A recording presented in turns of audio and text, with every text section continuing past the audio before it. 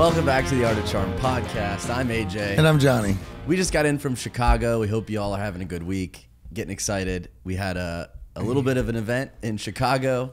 We're winding down here, getting ready to talk about networking. Last week, we talked about 2 reasons why networking is so important and how it serves a function that's different than your social circle. We also dispelled some myths around networking. So today, we're going to give you a set of AOC techniques. That's right, Art of Charm techniques, the do's and don'ts of networking, especially when we talk about networking events. I know a lot of us dread going to them. If we're introverted, how do we handle them? So we're going to dig into that. How'd you enjoy Chicago, Johnny?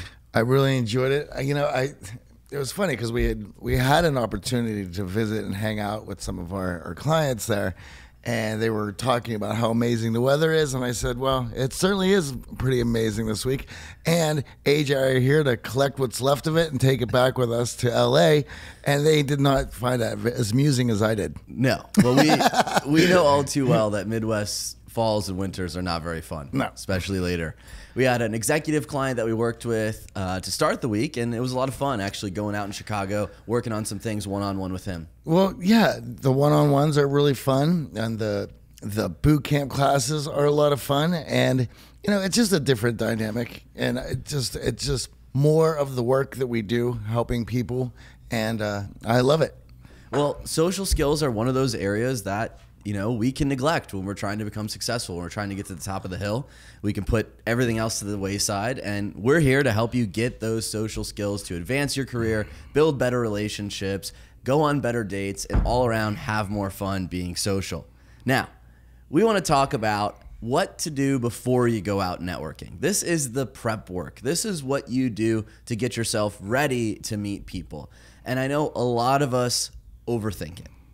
When it comes to prep work, we think we need this magical pitch and this crazy elevator magic show to get someone's attention and get them to buy right then and there on the spot. It certainly is a myth, and nothing could be further from the truth. So we'll hopefully iron some of those things out today.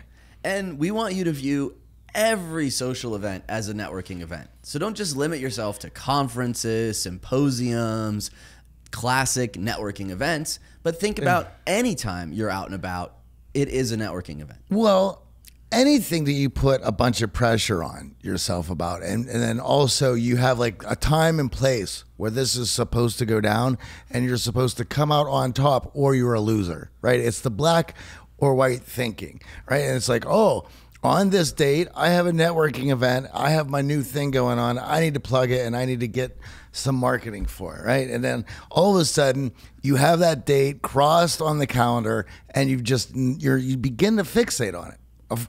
Why wouldn't you fixate on it? You've marked it on your calendar. Now there's thought towards it. And now everything hinders on whether or not this goes well. But the actuality is, if you understand how networking works, you always have an eye and a mind for it. And understanding that when we view everything like a networking event, we get much more practice actually chatting people up and getting more comfortable in these situations, so that if there is that one annual conference that you're going to, well, you're better prepared for it. And if you've been listening to the show over the last couple of years, you may have caught our Art of First Impressions episode. When it comes to networking events, your first impression matters more than you probably realize, because while we are out, we are constantly scanning the room. We are looking across the room at people's body language, their openness, their enthusiasm, how interested they are to be there, how animated they are. And if you don't give off a great first impression, well, everything else we're going to talk about a little bit later today isn't going to help you. Well, it's human nature to size up the room. It's always about safety first, and so you're looking around to see if there's any threats, and what is going to stick out: the closed off person, the person looking down, the person who has a scowl on their face, the person who is not having any fun. That person will stick out, and that person will be a negative blip on your radar, and you'll do what you can to avoid that person. Why?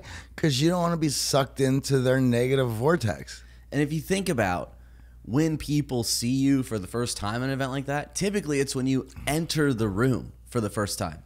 And I know I've talked about this numerous times. My dad growing up told me, look people in the eye and shake their hand. And I thought that was all there was to a first impression. We've all heard that. And the science shows there's a lot more that goes into a first impression than just some eye contact and a handshake. That's a pretty good start to tell a young boy. Yeah. Right? But then there's more to add to it as he gets better with that. But, once again, if the teacher doesn't know that, how's he supposed to tell you about those things? And of course, when we're thinking about entering the room, we want to stand up tall. We want to wear a great smile. We want to make sure that we are showing some outward enthusiasm to be there. Even if maybe internally, you're not feeling like you want to be there. You're feeling a little under the gun because you don't enjoy networking events. We get it. This is one of the skills that need to be updated as you update yourself, right? As you get older, you should be getting better at this and seeing it for what it is and how to make your move, rather than going in with, well, my dad always said, have a good handshake and look at me. I got that.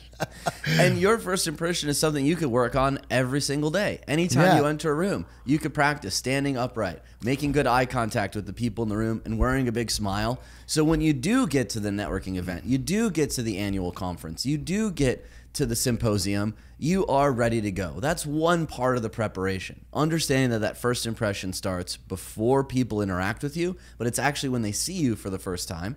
They're looking at your body language. They're also looking at what you're wearing. So dressing for the audience is important.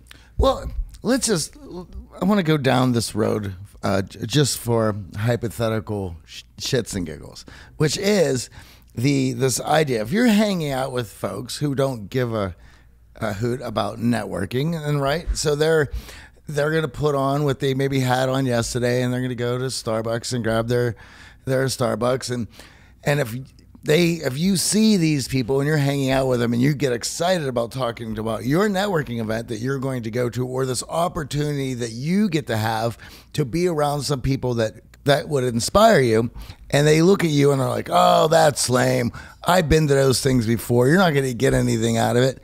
And then what does that do for you? Well, then it puts you in a mood to start thinking about it, like, well, why am I getting all worked up? And if I got 4 or 5 friends around me who I consider my friends, and they're all saying this, well, why do I care, right? And then all of a sudden, you shut down because you want to be cool with them, right? And now your first impression has gone to hell. Now, and I would also say there, like, in the 90s, there was this sort of slacker movement, and I've mentioned it on this podcast before. It was not necessarily a movement, but a general atmosphere that young people had at the time. And there still is this atmosphere that the future's already gone for you. So don't even worry about making yourself into the best that you can be and having at it. That's a bad attitude to have about it, because you don't care now. How are you going to care about it later?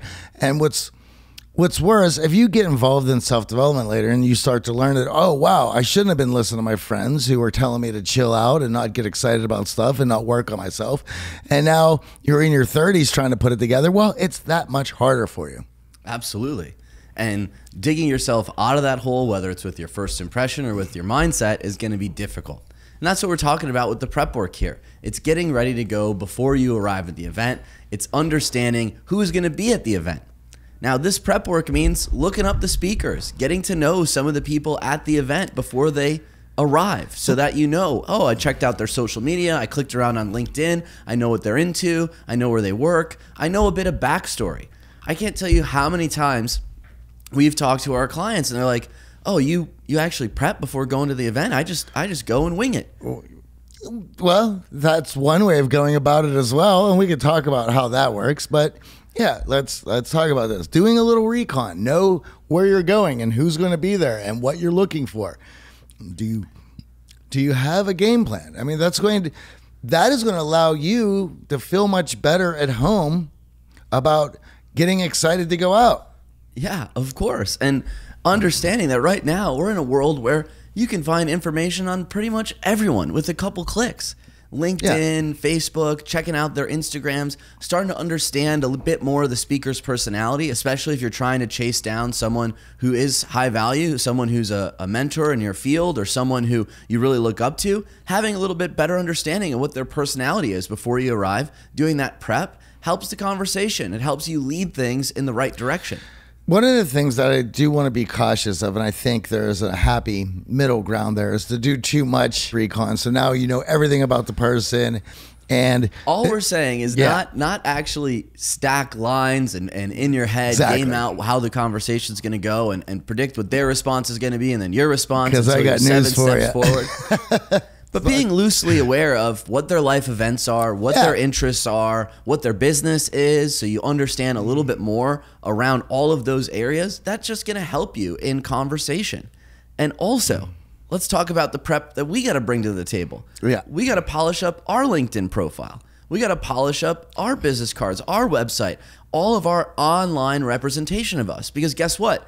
The first thing that people do after that event is they look you up online. Yeah, if you had a great first impression, if you had a great interaction, a great conversation, and now you're following up, they're going to be checking out your online persona. That's just going to be natural curiosity. People can't turn that off. And if you've made a decent connection with the person at that party, well, yeah, you're going to want to know a little bit more about them.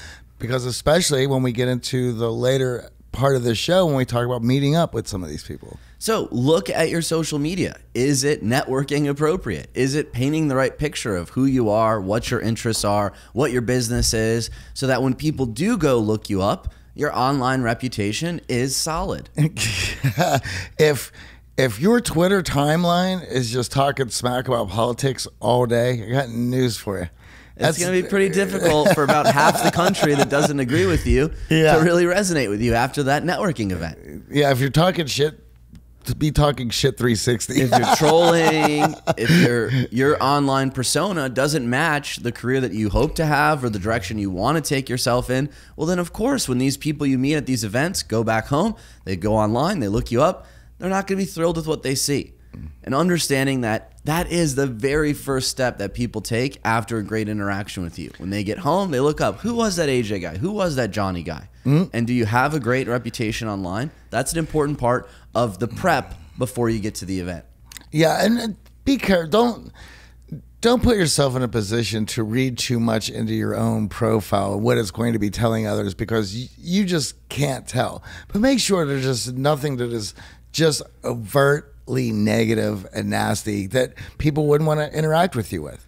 Yeah, this is an opportunity, in my honest opinion, that you could ask your parents. Take a look at my profile. Take a look at my LinkedIn. Give me a little bit of feedback. Does it look and feel appropriate?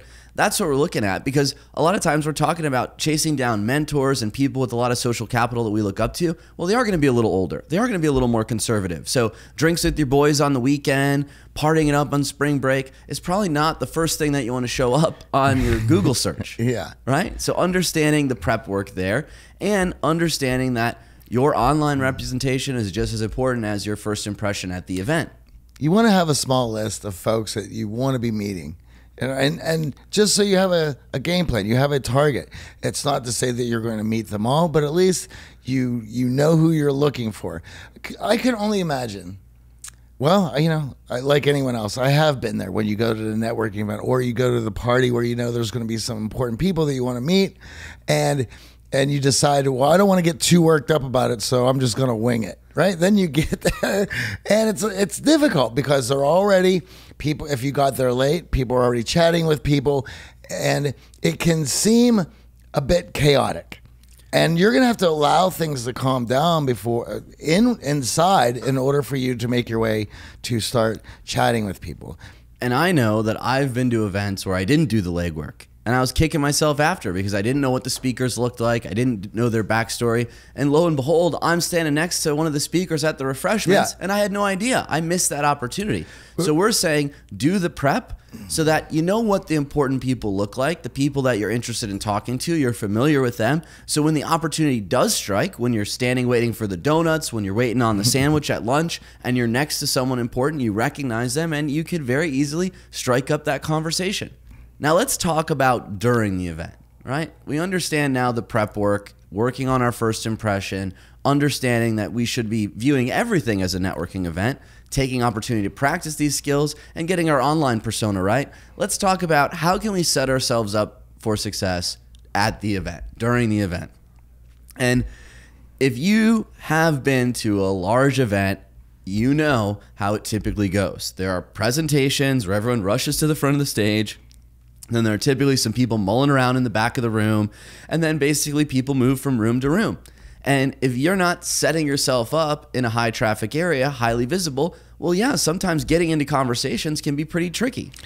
Yeah, no, I know for myself, I go through this mental game upon going out, right? And it's about, I think all of us have certain clothes that when we're feeling really good, we like to wear, and if we're not feeling so good, we'll try to wear something a little bit more conservative, so that, because you want to feel good going to this thing. And I think that's important. You want to be dressed comfortably, but also make sure that something about it brings some attention towards you in a manner, not a flashy way. Yeah, in a manner that people think of, this person has it together. This person looks good. This person is enjoying himself and excited to be there. Yeah, one simple accessory, whether it's a pair of shoes, a watch, a necklace, a hat, a handkerchief,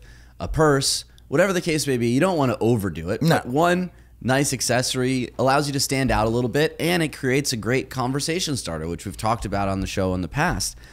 Understanding also at the event, as I was saying, the front of the room, well, everyone's staring on stage. It's going to be very difficult to get into conversations. People are going to be looking at the presenter, taking notes even. So we want to find the areas of the event where people are congregating socially, and it's high traffic, so we can be visible. So it's easy for people to strike up conversations with us as well as us strike up conversations with them. Some of my favorite places to hang out are just outside the conference room, where there's going to be a lot of people going in and out of the conference room. You'll see a lot of people having conversations there. Or at the name tag table. Great opportunity to start meeting people as they pick up their name tags. Or near the refreshments. Again, these are high traffic areas that are very conducive to striking up conversations with people. Well, I'd also argue that a lot of the other folks who don't know many people are going to congregate there as well. So it's going to be easy pickings for you to start striking up some conversations, because how you look, that first impression is going to go a long way. If you have a smile on your face, you're chatting with other people, you look sociable, well, then you're going to be a positive blip on the radar. And now people are going to be drawn to you. They're going to see you. They're going to think you are somebody to speak to. They're going to ask the other people, who's that? Should I meet that person? Right? Their curiosity will get the best of them, and you'll be surprised, because now it is not you trying to drag yourself off the wall to make the approach. It's other people putting themselves in your vicinity so that striking up a conversation is going to be easy. Because here's the reality of it. Everybody has to deal with social anxiety. Right? Even if you've done these things a million times, it's still awkward. It's just how networking events are. A lot of times the speakers are feeling awkward. The people you look up to are feeling awkward. So it's not just you. So what people do in order to make it easy for themselves to strike up conversation is just put themselves in an area of where people are they want to speak to, in the hopes that something will happen. Maybe they'll be so inclined to speak up when that person's next to them, or maybe that person will say something to them because they're close by. But if you're in the vicinity, if you're in that immediate area, there is a better chance of allowing or making something to happen than if you're standing against the wall trying to pull yourself off of it. Yeah, and I'll be honest, the refreshment area is a great place because people's guards are down. I was actually at an event. This was a number of years ago. This was when I first met Tim Ferriss, and we were trying to get him on the podcast back in the day. And of course, we had a pitch ready to go. We're all excited to talk to him. And at this event, they had all these snack tables that they would pull out basically when they knew people were running out of little energy, and it was in between food. And he was walking up to the table, and he was going for some protein bars. And I saw an opportunity. I said, oh, great. I'm going to go chat him up. And of course, much to my chagrin, he was breaking his fast. So he was jamming 2 protein bars in his mouth as fast as humanly possible so he can get the food in. And I threw my hand out, and immediately I had an opportunity to chat with him after he finished chewing, of course. Now, I've also seen them speak on stage. I've also seen them be very standoffish in some of these environments. So understanding that where the name tags are, people are just getting oriented, where the goodie bags are, where the treats are, where the refreshments are. These are typically areas at the event where people are a little more relaxed than when they just got off stage speaking or just before they get on stage to speak. I want to bring up how anxiety can also manifest itself. So either A, it can shut down people, right? So it could push them against the wall. It could close them up. They're going to want to self-soothe. We talk about this all the time. And that puts you into the category of the negative blip on the radar. Not many people are going to want to speak to you. The other way that manifests itself is it has it buzzing you.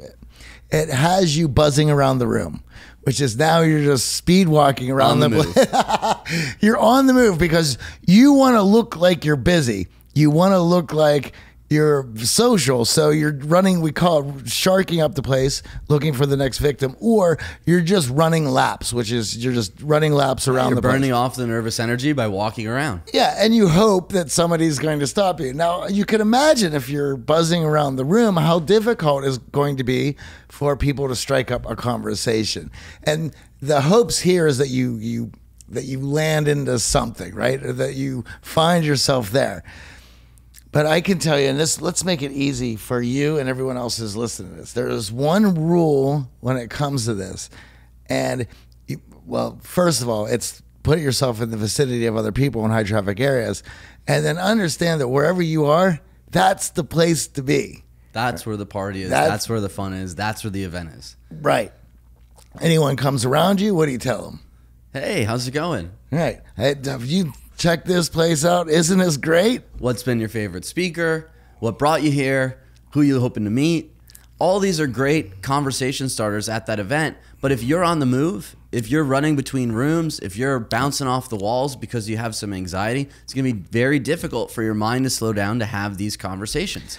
There's something you just said there that I want to bring a lens to, which is if you're running around, your brain speeds up. If you are being laid back and standing there relaxed, then your brain will slowly calm down. And that is important because if you're going to be able to hold a nice conversation and chat people up, you want to be relaxed so that you can speak the words that are in your brain. Absolutely. And understanding this is a huge mistake that a lot of people make when they go to a networking event, they go to a conference, is they immediately go with their agenda. I have to meet X person. I have to convince them of why. Yeah.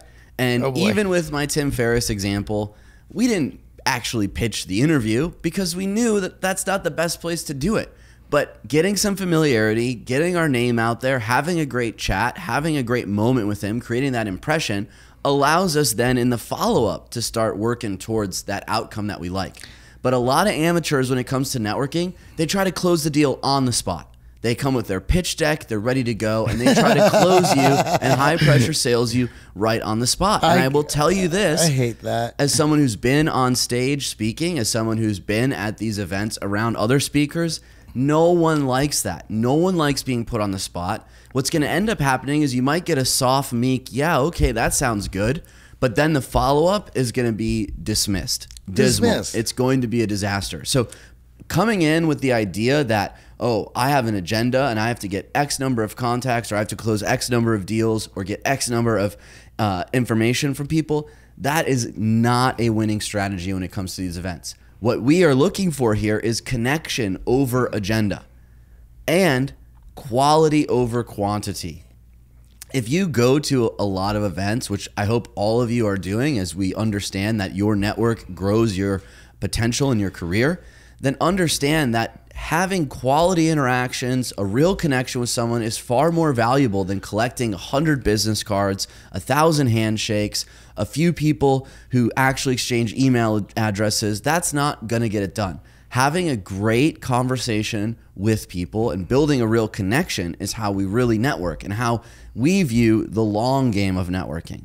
This is not run roughshod over the whole event and try to force your way in and force opportunities to happen.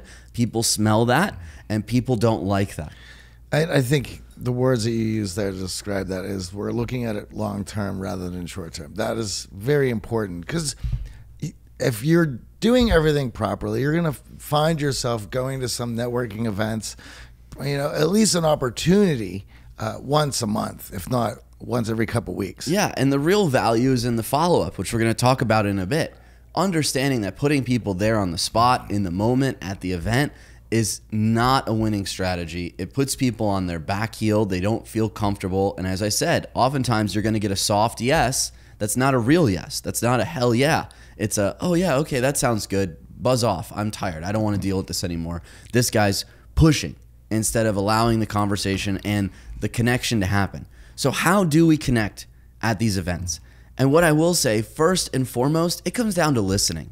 It's far less about being the one who's blabbing the whole time, who has your whole pitch about what you do and how important you are and what you have to sell. It's more about listening to the other person. And what I love to use in these scenarios is how or why questions. How'd you find out about this event? Why'd you come to the event today? How'd you start that business? Why are you looking to make that transition? Those questions and listening to the answers supply you with so much information that you can use in the follow-up to your advantage to really help that networking event become more meaningful. And all of us love to be appreciated. We talk about this all the time. We have this great quote from William James. The deepest principle in human nature is the craving to be appreciated. Understanding that words of appreciation, appreciating what you like about that person's personality, appreciating what you enjoy about their business, appreciating the talk they just gave on stage are all powerful ways to open the door to that connection. I want to make sure that the people who are listening to this understand how that works. Now, if you've been a long time listener of this show, you know exactly how this works because it is laid out in our value episodes. However, if you're new to the show and you're not quite sure, I'm going to lay it out for you. Right? Attention, approval, and acceptance is what all human beings need in order to feel good. In fact, the behaviors that we exhibit are used to get attention, approval, and acceptance. Why? Because when we get attention, approval, acceptance, our dopamine receptors get pushed. We get a bit of a dopamine rush, and we feel good, and therefore we chase that feeling. It's a drug, and that's what allows us to feel good. And I will tell you, here's why it allows us to feel good. It is connected to our need to belong. When you're getting attention, approval, and acceptance, you feel good because you know that you belong somewhere, which means you are in a tribe, you are in a herd because you are a primate, a herd animal. You need that so that you can feel safe. When you don't feel safe, you get filled with anxiety. The other drugs get pushed, the ones that you don't like, the bad chemicals. And so this is important. And if you are the one who understands this, then you are able to supply or hit people's dopamine receptors by showing appreciation. And guess what? Now they want more. They're going to follow you. They're going to want to connect with you. I can't stress that enough. If you listening to this and you're going, wait, what? Go to the value episodes. Check those out. It should be starting there anyway. Yeah, we'll put them in the show notes at theartofcharm.com. I mean, this is the underpinning of our boot camp here in LA, our residential program where we work on these social skills, especially these networking skills, understanding other people's wants, needs, and desires at the human nature level allows you to foster connection. So instead of coming at this and saying, I need to take this person's attention, I need to get what I need out of this event, I need to pitch them, I need to close them, I need to get the deal. As we said, all of that taking value, taking attention, taking approval from others, that doesn't set you up for success in a networking environment or in a social environment. Okay, so now what we've done is we've flipped the script of how you should be looking at the networking event. So now that you're not going there to take from it, which puts you in a place of worry and put your anxiety up because you are looking to take from other people. That doesn't allow you to feel good. Now, think about it the other way. Here is an opportunity for you to add value to the room. Here is an opportunity for you to show appreciation, approval, and acceptance to the other attendees. That flips the script. The whole thing's changed. Now, you can get excited about going out because you're not looking to get something from this. You're looking to add. And I will say what I said last week. And yes, I had ripped it off of from John F. Kennedy, which the line of don't look what you can get from this, look what you can add to this. And we know that everyone at these events, everyone who's going out trying to network, they have their pitch ready. They're ready to talk about themselves. They're ready to fire off with what they're working on, what they're excited about, and what they're hoping to get out of it. So by simply asking them, what are you doing? What are you working on? What are you excited about? That's a great conversation starter. And now all we have to do is sit back and listen. Let them pitch us. You know, I've been at events, and some of the best networkers that I've ever met in my life, it took me multiple rounds of asking them what they do before I even found out. Yeah.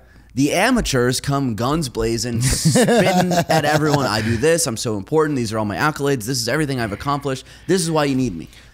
The best networkers understand that it's a listening game. It's a listening, patient game, understanding what the other person's bringing to the table, understanding what the other person's wants and desires are, and then tailoring your pitch to that. Not just blanketing the room with your pitch or your requests, because those situations, as I said, put people on edge, make them less comfortable, and ultimately make them less interested in you. If you have a buddy that you're going to these things with, here's another game that you can play to make this more fun.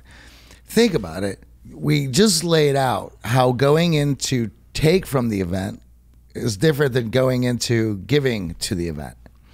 So you could play the game of just, now you have an opportunity to watch the room and see how people are handling it. You are now, it's laid out for you of who's there to take and who's there to give. And this is so much fun because all of the behaviors and actions are going to point to one or two directions. And you know how you're going to be handling this. So this is what makes these things fun. When you understand the science of it and you understand human behavior, the enjoyment that you're going to get from this makes these things worth going to. And AJ and I, for as long as we've been working together, one of the things that we like to do always, whether it's a networking event, whether it's basically any sort of social event, we'll do a debrief. And the debrief is just going down, did you see this play out? Did you see this play out? Oh yeah, not only did I see this play out, did you see how it affected this scenario? And we will sit there and have a few beers and go over this debrief for close to 2 hours, laughing our asses off because we're seeing things in the room that other people are not looking for. Why are they not looking for it? Because they're not conditioned to look for it. They're internally focused on their own goals and running the room and being the most important person there. Yeah, and this is why the guys love, this is when the guys leave program, this is the thing that they love doing most, because we call this now seeing the matrix, where you're seeing things in these events and social gatherings that you never seen before, only because you've never been told what they look like. Now you're seeing them all fall down. You've been exposed to them. You know how to identify them, and you see them everywhere. Yeah, I mean, reading body language is a big part of the boot camp. Understanding through reading body language and listening to people's interactions what their wants and desires are and their strategies to go about getting it. The strategies are amazing. It allows you to see things from a completely different angle than you instead looking internally. What can I get out of this event? Who can I meet at this event? Here's my pitch. How can I close a deal? How can I get what I need? How can I get that interview and move my career forward? Understand that networking is about connection. And we can't connect if it's a one-way conversation, if it's us just talking at the person or us pitching the person. And as I said, the best networkers that I've ever met, one of them, Stephen Mead, we've talked about his tornado technique in an earlier episode. Yes. Understand asking questions and getting the other person sharing is really all you need to do at these events, because the bulk of the work is in the follow-up. Mm-hmm. Now, of course, as we talked earlier about being prepared, you're going to be asked, what do you do? You're going to be asked about yourself. So having the right answers is going to be important here. And when we talk about ourselves and what we do, we have to dumb it down. We cannot talk in tech jargon, tech speak. We cannot make it complicated where only our colleagues or people above us could understand it. Because the way networking works is it's an exchange of information that ultimately you want to get shared with more people. So if your pitch is complicated, if you explaining what you do takes longer than 30 seconds, then it is going to be very difficult for that person to play telephone with that information and say, oh, hey, yeah, this guy I was talking to, AJ, I got to introduce him to Johnny. And when I talk to Johnny, I'll be able to explain to Johnny what AJ does. If I tell him that I'm over the top jargon, tech speak, I work in a very confined niche industry that the other person doesn't understand who I help, what it is that I truly do, they're going to be like, I can't help them. And they're not going to see those other opportunities to help you. But we want to tailor our pitch to be simple and repeatable. Simple enough that if you shared it with a stranger outside of your industry, outside of what you do for work, they would understand what it is that you do. And this happens all the time. We get pitched constantly. And these pitches, everyone thinks they're polished, they're to the point, this is great, I'm laying all this stuff out there. If the other person doesn't understand it, of course you're not going to get a yes, but you're also shooting yourself in the foot because they're not going to share it with anyone else. The other thing about it, and if you're listening to this and you're like, well, yeah, I don't do networking events and I think they're stupid, right? I can understand why you would say that, and I can understand why you would think that, and a lot of them are. It depends on what you're looking to get out of it. You can always make them fun, and there's always something to be gained, but I can understand your thoughts on that. This point that AJ is making is you have to have this pitch put together, because what happened on the plane today? Right, when we were getting out of the plane, lady said I looked interesting. What was the first thing that she asked me? What do you do? What do you do? It's a common question. In fact, it's one of the most common icebreakers at a networking event. So if you don't know how to answer that, you are unprepared for the event and you are going to struggle. And let me also add, right? Here's an opportunity where this woman, and granted, this was on the plane, it was a very silly situation, but it just goes, it's a microcosm of how this happens all the time. And when you get used to that and you have something to say, you can spin this any way you want. Let's say that I had found that lady attractive and I was available, right? Here's a perfect opportunity to throw some dynamite right into the pond, right? And how would I have done that? Lean in, say something. I have tonality at my disposal. I have the words that I'm going to use, how I'm going to say it. All this goes down. But if you don't have anything worked up, or you get embarrassed, or you shy away from that question, it's, oh, well, I really done nothing. I just post a podcast in LA. I gotta go. Right? Like, we've all been there. We've all done that. I've certainly done that myself. And of course, but I'm so used to this. I had a blast, and I can even tell you what I did. I leaned in and I dropped my voice on a real raspy level. You were standing right there. Yeah. To have some fun and play around. It's at this point, it's just habitual, right? Because I've been doing this for so long. But people always ask me, how did you turn this into that? Because I've been prepared to turn this into that, no matter what those things might be. We talked last week about how the Axe thing came up, one of the very first ventures that the Art of Charm got to do corporate-wise. Now we do corporate training all the time. But back then, it was one of the very first opportunities we have to be in that environment. It was thrilling, but we had that because we were prepared in an elevator to state what we were doing. So let's break that down quickly here. The best pitches explain who you help. So who is it that you work with? Who is your customer? Is it businesses? Is it patients? Is it clients? Whoever it is that you help. Be a little specific with who you help. And then let the other person know the benefit. So what is the benefit for that customer, that patient, that client, that business that you work with? And then the last thing you want to add to your pitch is, and what you're trying to do, where you're trying to grow, where you're trying to move. So for us, it's like we help young professionals strengthen their social skills to build better relationships, grow their network, and become more successful in their career. And we're hoping to do more corporate training. Wow. That pitch is now something that anyone on the street could share with someone else and go, oh, you're a young professional and you were saying you're struggling in your career. Hey, these guys help with social skills. You got to talk to AJ. But when we have a pitch that's full of jargon, that's tech speak, that really only people in our industry understand, it's not shareable, it's not amplifiable, it's going to not help you when you're networking. So that is what we're doing at the event. And of course, we're looking to exchange information. Why? Because as I said earlier, the payoff is in the follow-up. Yes. I can't tell you how many events I've gone to. Get off stage as a speaker, someone comes up to you and says, great presentation. They get into their pitch. They're all excited. I'm like, yeah, I'd love to chat more about this. I got to meet some more people here. So here, throw your number in my phone. Yep. Let's exchange the contact information. Get back from the event, fly back from Denver, check my email, nothing. A few more days, nothing. Well, I guess he wasn't that interested. I guess she really wasn't that interested.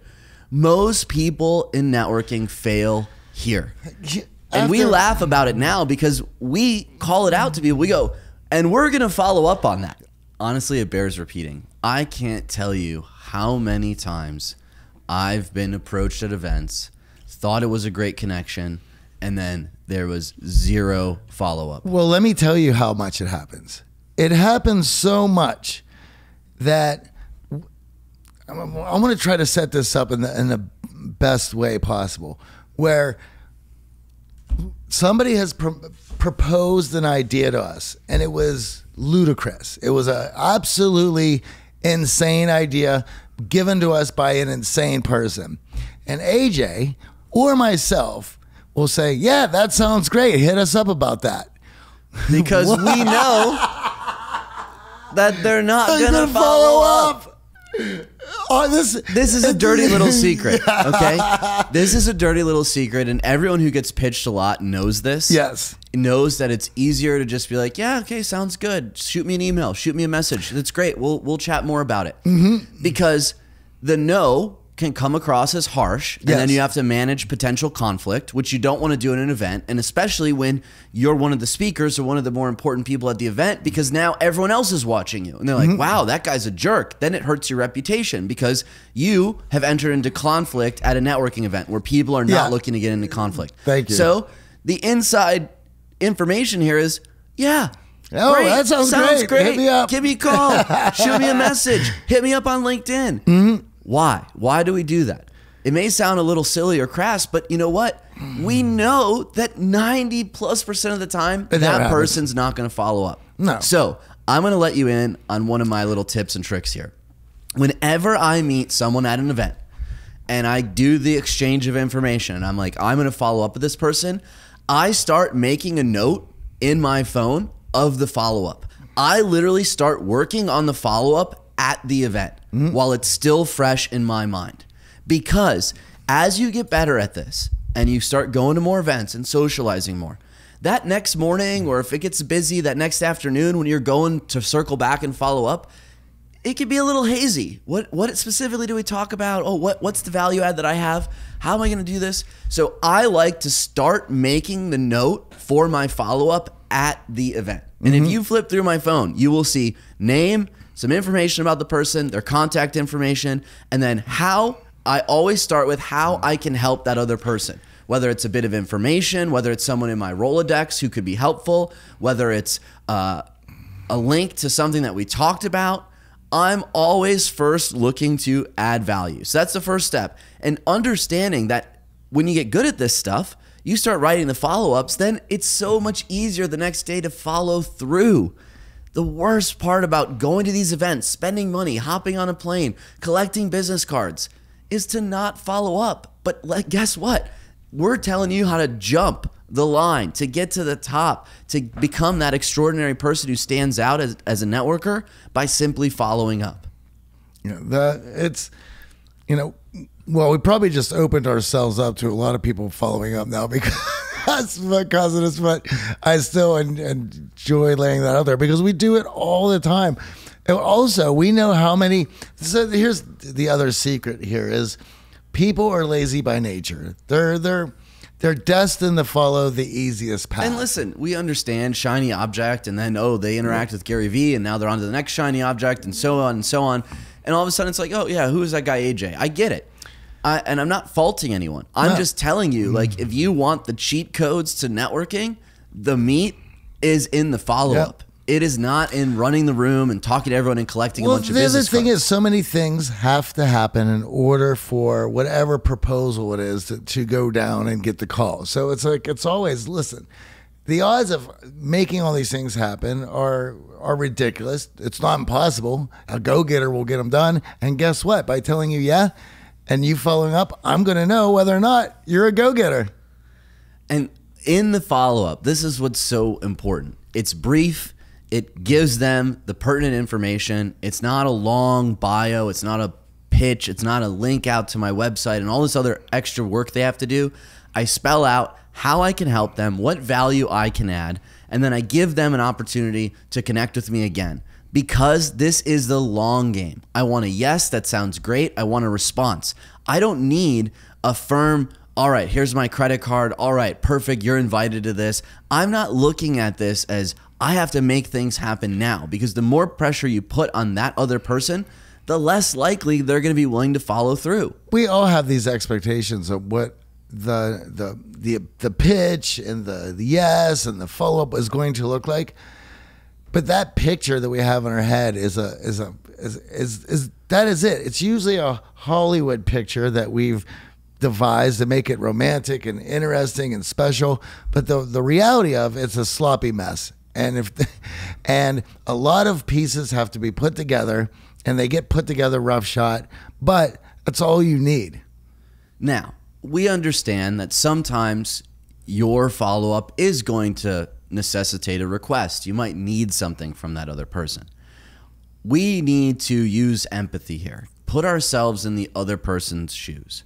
Are they a busy person? Do you think they get a lot of requests? We want to lead first with value. We don't want to lead with the request.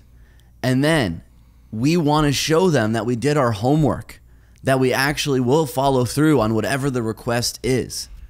Because understanding that most people are going to get bombarded if they're going to these events specifically to network, especially the people who end up on stage, the people that everyone is chasing after for their attention.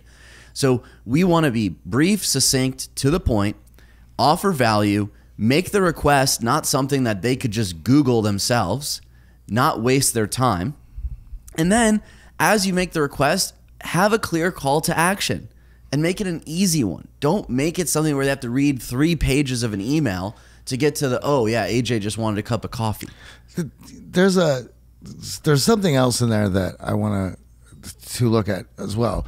When it's this big, long, drawn out 4-page email or letter or propose, whatever it is, it's usually not thought out very well. That's why it is so long.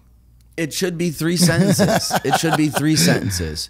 The value that you can add to their life, the request, and the clear last sentence of the call to action of what it is that you truly need. Is it, can this be discussed over coffee? Do you need to hop on a Zoom call? Would you like to grab lunch with me? I can't count how many times I heard a pitch, and at the end of it, I had to ask, what is the pitch? I didn't hear anything. Well, what is it? Well, I mean, you could peruse through my inbox right now, and the pitches that I get, it's clear that they're just scraping email addresses off the internet. Yeah. They don't understand what the Art of Charm does. They have no understanding of what my wants or needs are. They haven't offered me any real value. No. But now their call to action is, let's get on the phone and bang this out. Let's get on the phone so I can present to you. Let me take up more of your time.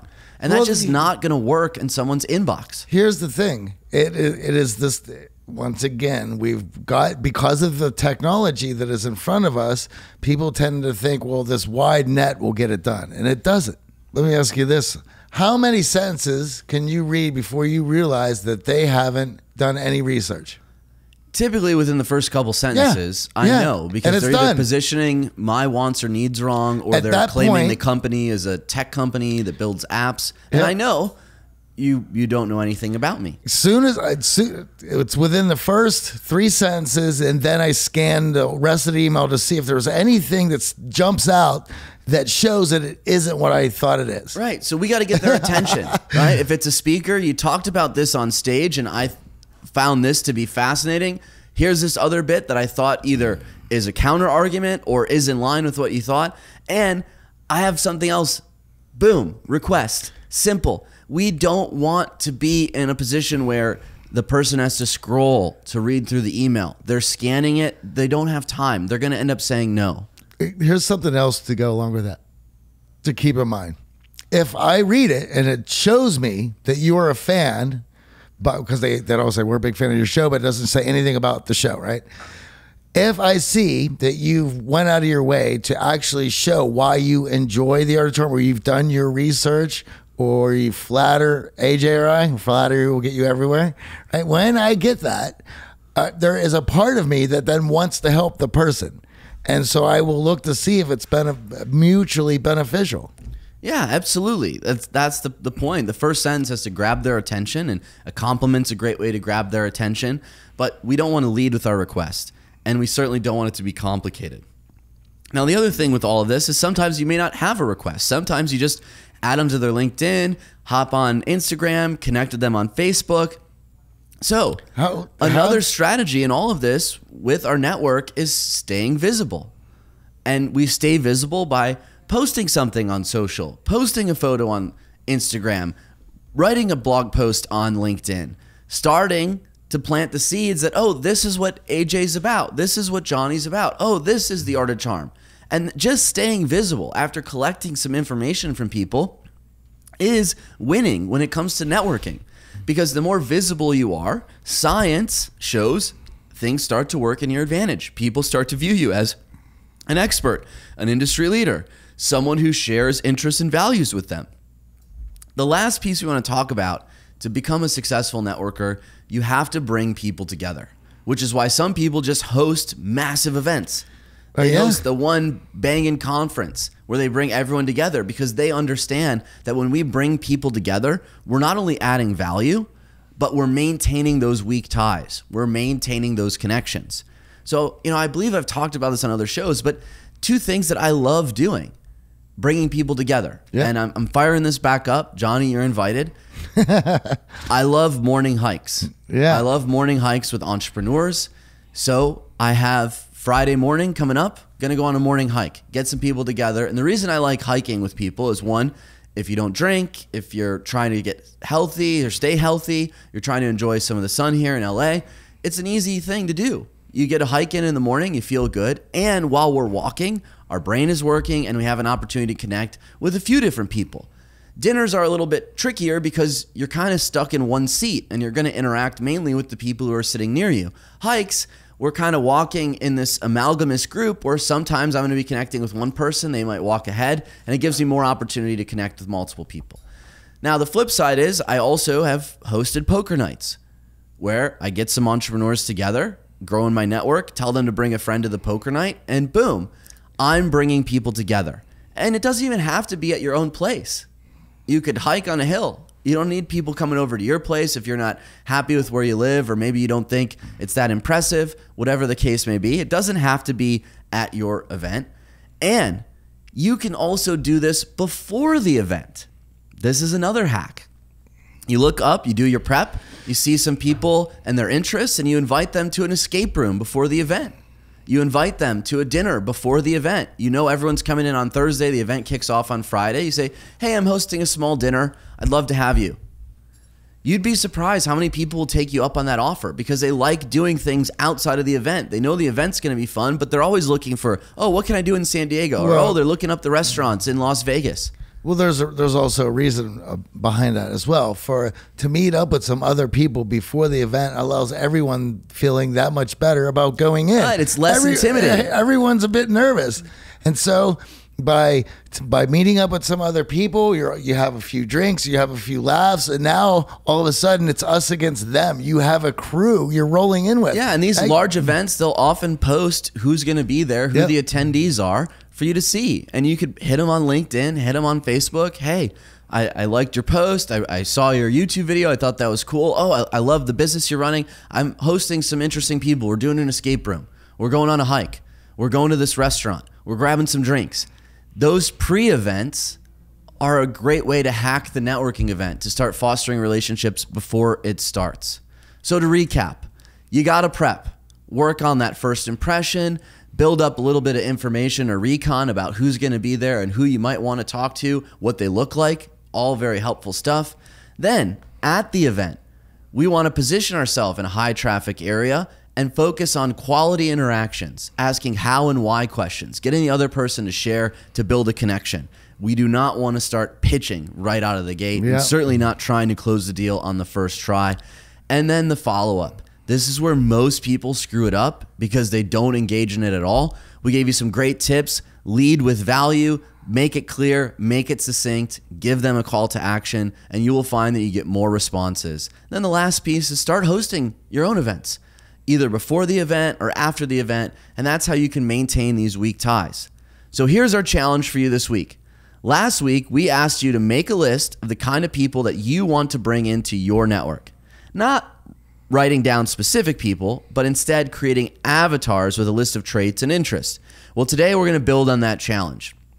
It's time to make a second list. Where will you be able to run into these people? So think about, given their interests and backgrounds, where would you be able to find them? Would you find them at a certain location, in a certain activity? Think about interests and backgrounds and where those intersect so you can figure out where these people might gather, where they might hang out. And this list should have both professional events like conferences, but also social events that are happening in your city. Then put these events into your calendar.